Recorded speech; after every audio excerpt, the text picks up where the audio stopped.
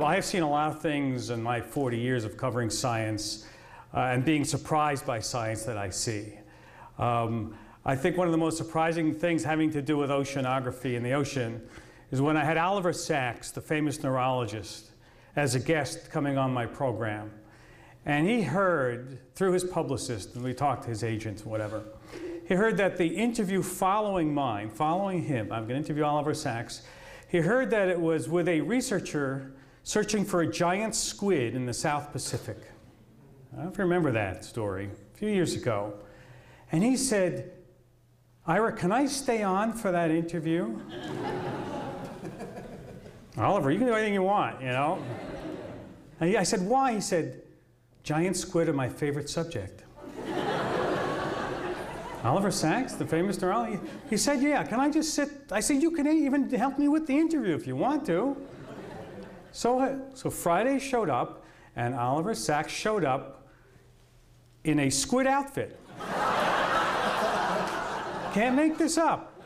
He had a giant squid t-shirt on with a giant squid on it, and he had 2 rubber squids in his hands, and I have the picture to prove it.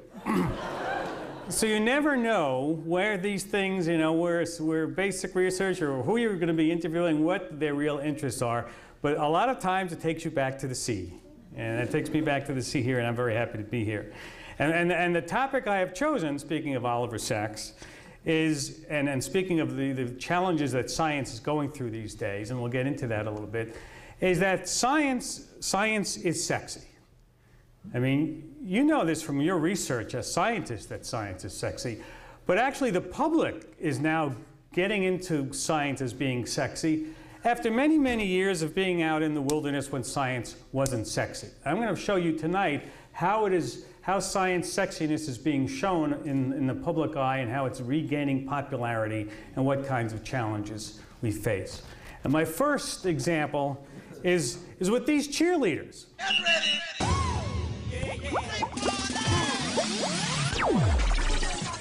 All these cheerleaders are scientists.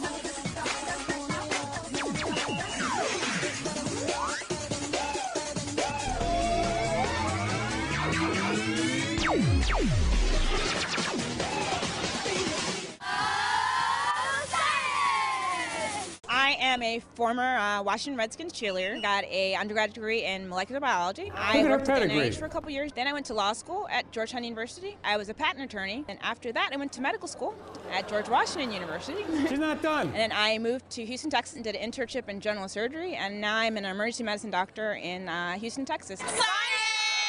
Science cheerleaders are dynamic, engaging, well-rounded women, and flat out amazing. Science cheerleaders are smart, they're funny, they're entertaining, they're engaging, but most importantly, they're an incredible source of inspiration to millions of young women. Go Science! You get the point. Now, who would have thought that science cheerleaders would be popular? That's former cheerleader Darlene Cavalier, and she formed Science Cheerleaders. And these are sexy science cheerleaders. They're showing you that science can be sexy and is becoming sexy. Now, when you and I were growing up, science wasn't too sexy. I mean, we had Mr. Wizard, Don Herbert, and he would come on. I'm sure you all remember Don Herbert. This is not a sexy view of science sitting there with a student. It was informative. It was sort of interesting if you were a geek, right? If you're a science geek or a student, but it wasn't sexy. Neither was this guy. Science was for wrinkled old men with bad hair days. And in fact, that's the image that Hollywood wanted us to see all the time, is science. It became sort of the butt of jokes, right? This is the stereotypical scientist shown after Albert Einstein, and this one comes from Young Frankenstein, right? But you could see the same image of that mad scientist in Back to the Future, other kinds of television and all kinds of movies. That was the image of science. It wasn't very sexy. Scientists weren't sexy. They were wacky people. And they didn't know how to dress or really act socially. All that changed when this guy came around. This is sexy. It became sexy about 30 years ago. In fact, last month was the 30th anniversary of the first broadcast of the Cosmos series. And it was, you know, a guy with good looks, a turtleneck, He had a distinctive way of speaking. His groundbreaking series, Cosmos, brought science into the homes of billions of people around the world, and he made science sexy. And science had to be sexy, and Cosmos was created because we were at the peak of the Cold War, where the world had 50,000 nuclear weapons at that time, and half of all the scientists in the world were working on nuclear weapons back then. It's hard to believe today, but that's, you know, that was the challenge facing our country back then in the Cold War days, was nuclear destruction. Today, we have different challenges.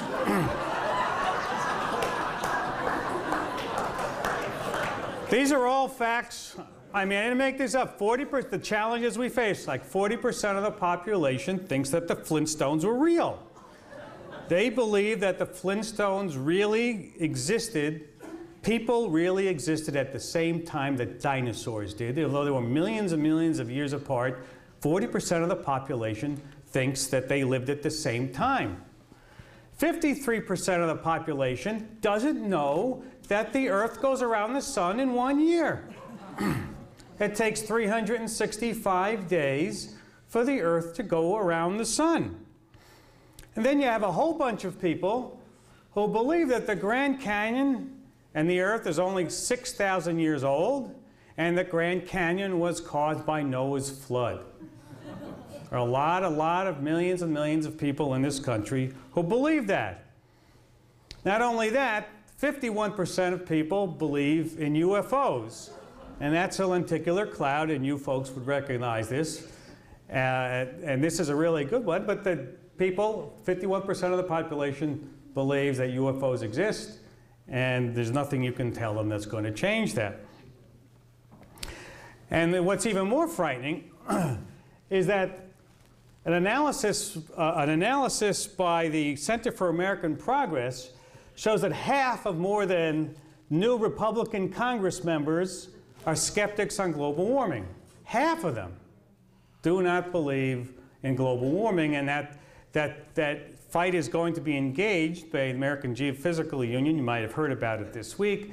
They're going to try to bring some truth to the issues of global warming, and it's up to scientists to speak out when they get the opportunities to talk about the truth. Even our smartest citizens, our physics students graduating from Harvard like this one, don't know the correct answer to simple questions. There's a very famous film that's called A Private Universe. It was created by the Nierenberg Foundation. They went to the Harvard graduation about 15 years ago, and they set up a camera, and they interviewed all the graduating students. So they had their caps and gowns on. There were about 33 of them in the class. They interviewed the professors. They interviewed everybody they could. And they asked them one simple question. Why is it hotter in the summer than it is in the winter? And here's what they said. As the Earth travels around the sun, it gets nearer to the sun, which produces warmer weather, and gets farther away, which produces colder weather. This student studied physics, planetary motion, and all kinds of other science at Harvard. And he couldn't answer the simple reason that it's hotter in the summer than it is in the winter, because the Earth is tilted.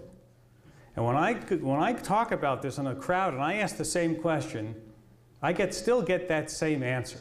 Of course, what they didn't ask, the follow-up question is, why is it winter in Australia at the same time that it's summer? But a tremendous, these are our leaders of tomorrow. You can go through college and get a 4-year degree, even at Harvard or other schools, without taking a course in science, without knowing the most basic rudimentary facts about science, and then you can go on to Congress and not believe 50% about global warming, and that illustrates some of the problems that we have today. We also have another problem, is that we are losing our journalists who actually cover science and know the difference between all these facts. Right before President Obama was sworn in, right after his election, right when he talked about restoring science to its proper location, proper respect, CNN did a very smart thing, and they fired their whole science unit. They fired them all, including Miles O'Brien, who's one of the most intelligent reporters around. He's been covering science, and not only that, he's a great journalist and can speak on his feet, and he's terrific at it. They fired everybody there because why do we need science coverage anymore? Miles has since gotten a new job at PBS where you might be seeing him doing other things. It's not just television. Here is a Columbia Journalism Review article at the Boston Globe. Kills health and science section but keeps its staff. The Globe is owned by the New York Times, which probably has the most famous science section, Tuesday science section of anybody. There used to be 70 science sections in newspapers around the country. There are probably just a handful left. When newspapers get into trouble, what's the first thing they cut? Science. Who needs science, you know? What we need is a rejuvenation of science. And the juxtaposition of this is very interesting. This is a Pew study for people in the press. And they asked the public where they get all their science. They get their science from lots of different places. And they asked them, what topic is there not enough coverage of? In all the topics that we have, what topic is there not enough coverage of? Science. 44%, more than anybody, any other subject, said it's at the bottom of the graph there. They need and they want more coverage of scientific news and discoveries. So just as the newspapers and the TV stations are cutting back their coverage of science, the public is saying just the opposite. We want more of that stuff. And in fact, our own statistics show the same thing. When we talk, these are the most popular NPR podcasts. And you can see that Science Friday is right behind Wait, Wait, Don't Tell Me. We are the third most popular, and sometimes second if you include all of Talk of the Nation, podcast in all of NPR. This is an old figure. We now have 24 million downloads a year of Science Friday topics. This is a science show. Thank you. I think if everybody listening to me tonight signs up for that podcast, we can get ahead of Wait, Wait, Don't Tell Me. So I'm pulling for all of us to pull ahead in that statistic. Another really interesting statistic, teenagers' view of society's top contributors. So when teens were asked who contributed most to our society's well-being, teachers rated first, if you could see that, I'll take a little pointer. Teachers rated number one with 32%, but right behind were doctors and scientists in the respect that teenagers have for professions. Ahead of military, way ahead of engineers, politicians, forget about that, and other. But teenagers, even though we don't give them credit, they recognize the contributions. Young people recognize the contributions that science and teachers make.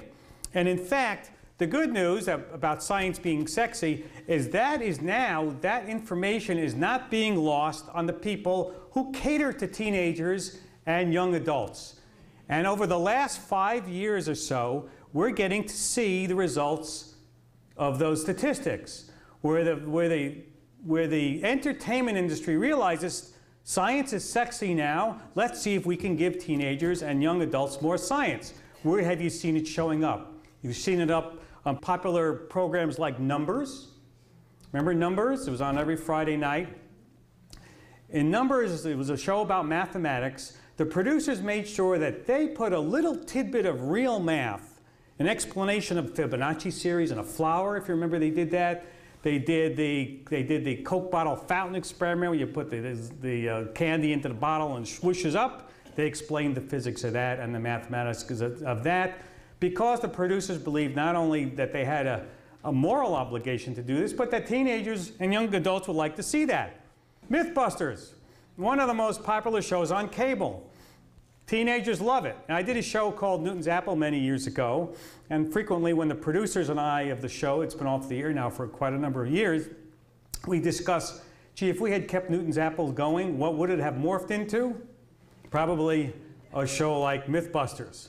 And Mythbusters is a very, very popular program and gaining traction all the time. But my favorite example of the popularity of science on television and the media is this program. Are you all familiar with this? The Big Bang Theory. The Big Bang Theory is a program about geeky physics guys who live together in a sort of a Friends. Remember the show Friends? They all live together. Well, take all the Friends out, pull geeky physics people living together, trying to get dates with the girls across the hall. And that's what you have as the Big Bang Theory.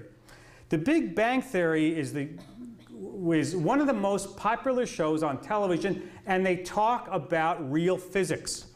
In fact, the Big Bang Theory ratings beat 2.5 Men for the first time. There's a science audience, I could do that, I thought. It beat the show, the most popular show on CBS on that night. It beat them for the first time this year. And what episode of that show did it beat them on? An episode that featured Science Friday. Now, I'm not gonna take credit for that. This is Sheldon, who is the biggest geek. He just won an Emmy for Best Actor for this program. And the producers of this program called me up and said, we want to create a situation where we could put Sheldon on a talk show. What other talk show could we put him on except Science Friday? Would you help us create a segment with Science Friday? Science is not only sexy on television, but it's also becoming sexy in the movies. I don't know if you saw The Flash of Genius recently with Greg Kinnear. It was a very popular film. There was also a play about science called The Farnsworth Invention. It's about Philo Farnsworth, who really was a teenager who came up with the original idea for television while he was plowing the field in the Midwest, and he saw these rows and rows of things and said, gee, we could scan a picture that way, and thought about the idea. And he had a fight with David Sarnoff over it, who was the head of RCA, and in this play, Hank Azaria played David Sarnoff, and so instead of Mo the bartender, you could hear Hank Azaria doing David Sarnoff, and he came on the show, and I said, you know, there's an old saying that a real music aficionado can listen to the William Tell Overture and not think about the Lone Ranger. And I think, you know, I couldn't, as a theater aficionado, go to see Hank Azaria on stage and not think about Mo the bartender. And he said he couldn't either. So science is also showing up on Off-Broadway. This is playing now Off-Broadway in the Ensemble Studio Theater. It's funded by the Sloan Foundation. It's called Photograph 51, and it's basically talking about the study, the Rosalind Franklin, who actually took this famous Photograph 51 that showed the giant X on the photo of the shape of the double helix of DNA, and was used to talk about the structure and define the structure. My favorite, and you'll see there's a theme developing here, having to do with women in science. My favorite story about science, on theater science, and has to do with a play called Frequency Hopping. And it's about the actress, first woman ever to do a nude scene in the movies, I think in the 30s, when she was over in Austria. She escaped, came to the country, and helped develop frequency hopping that we now use in cell phones and things like that. She helped to develop it for the war effort. It was never used then, but no one ever heard about it. Now there's a play about it, and soon, hopefully, to be a movie about it. Science is also sexy in the art world. And artist Lynn Fellman of Minneapolis creates art inspired by science. These are the bases of the DNA here. She takes your DNA, you have your DNA analyzed, she takes it, she constructs artwork and traces back your lineage using your DNA to where you came from, and she creates artwork about and around that. And her artwork is being, you know, highly touted, and institutions and universities and organizations around the country. She makes giant pieces of this, or she'll make individual pieces of this, using science as a basis for creating new art.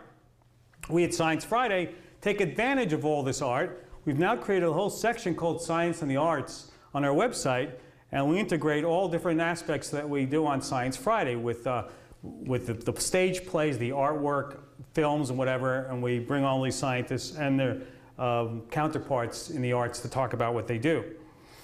And as I said before, there's sort of a theme developing about women in science. When we were kids and we were studying science, there were no women in science. You never heard of it. Madame Curie was the only woman you could name in science back then, right? Name someone else, maybe Barbara McClinton. You can name somebody else, maybe.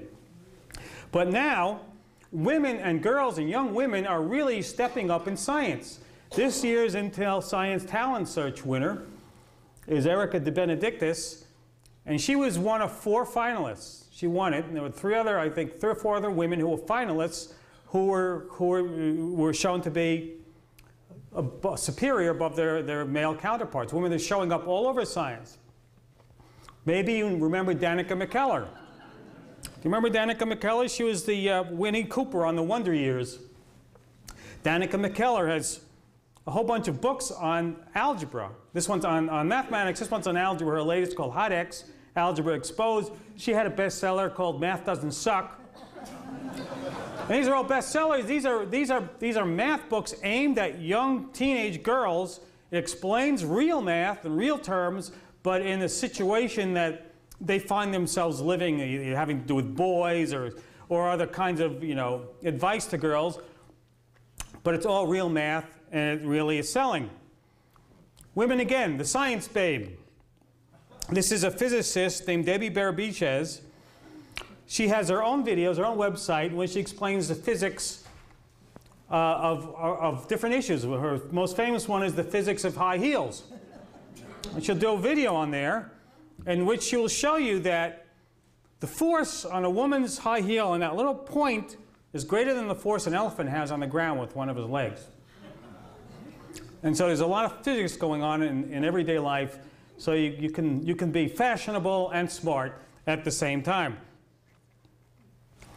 And finally, to show that science is really sexy, you know it's sexy when the president invites kids to the White House for the first science fair there ever was. Can you believe it? 200+ years of the White House, there was never a science fair at the White House, and President Obama had this fair. I'm going to show you a little clip from the White House of that science fair. We welcome championship sports teams to the White House to celebrate their victories. I've had the Lakers here, I've had the Saints here, the Crimson Tide. I thought we ought to do the same thing for the winners of science fairs. It's great to see science fairs, and it's great to see them here at the White House. We need young people to, dare I say it, change the world. And it's going to be scientists and more specifically engineers that do that. So this is fantastic. This is an interesting statistic. The most common educational background of CEOs in the SP 500 companies. It's actually engineering. It's a printer that removes ink from paper so we can reuse both the paper and ink. This is our physical therapy chair for physically disabled children. This is basically 2 forms of alternative energy in one car. Some of the stuff that we're seeing is, as far as we're aware, actually very cutting edge. It's quite impressive. It's hard to describe just how impressive these young people are. We can think of Einstein, Edison, Franklin, and the founders of Google and Apple and Microsoft. But now we've got some other people to think about. I mean, it's just amazing that the science fair, it took so long to get to the White House, and all the young women and girls that were at the science fair showing off their exhibits. But my most interesting slide about women in science, this is the ultimate indication that science is sexy and that science is hot. The 2010 Barbie doll winner. Girls were asked to vote. What profession do you want the latest Barbie doll to be? They voted her a computer engineer. Can you believe it? What I like most about this, besides she has, the geeky shirt on and the laptop, is the sensible shoes. Look at the whole picture. When Barbie gets to be a computer scientist, you know that science has become sexy and science has become hot in the general public.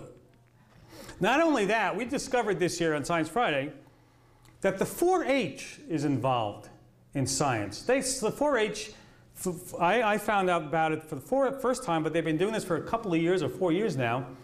They create a national science day every year in which they do a national science experiment. The whole country, all the 4-H people around the country are doing science experiments. They're just not horses anymore and cows and things.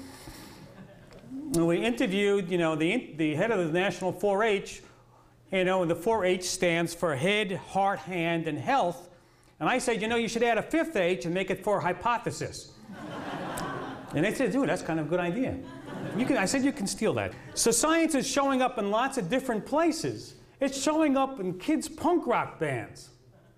I mean, this is Bo Brout from the punk rock band Indecent, and he's wearing a Science Rocks t-shirt. What punk rock kid would you think wants to bring science into their band? Not only that, bands themselves, bigger bands, like the Arc Attack, they're using science as performance art. Here they have these giant Tesla coils and things where science stuff is jumping between the performers, using science as a prop. There are invention fairs going on all over the country where kids and young adults are showing what they know how to do. This one happens to be the Maker Faire, a whole series of Maker Fairs that go around the country. This is the Maker Faire from this summer in New York City. And kids are making all kinds of stuff. If you want to see where ingenuity is happening, go to these fairs and see the range of different kinds of creativity that's happening all over the place. And we're going to need these things because we have all these challenges that are coming up that we're going to need smart kids for. There's a lot of work to do creating technologies, and these technologies, all kinds of alternative energies, nanotechnologies, whatever, these hopefully will create the jobs of tomorrow, which we don't have, that are missing from today. Why is the job, I always say, why is it so hard not to understand why the jobless rate is 10%? Because we don't make anything anymore. Well, of course, there are no jobs. We don't make anything anymore, right? When was the last time you heard the Look for the Union Label song sung anywhere, you know? We don't make any clothing. There are no women, garment ladies, workers to do these sorts of things. We need to create new kinds of technologies that these kids and create jobs here in this country. And my last thought to you, which brings me back to this old image of Einstein. I want to show you that next time someone says to you, I'm no Einstein, you can say, neither is this guy. Because this old Einstein is really not Einstein either. This is what the real Einstein looked like when he was in his 20s and did the theories of relativity and was most creative. And I want to tell you, you look at this guy, this is some sexy science guy, even back then. Thank you very much for inviting me to talk to you about science being sexy.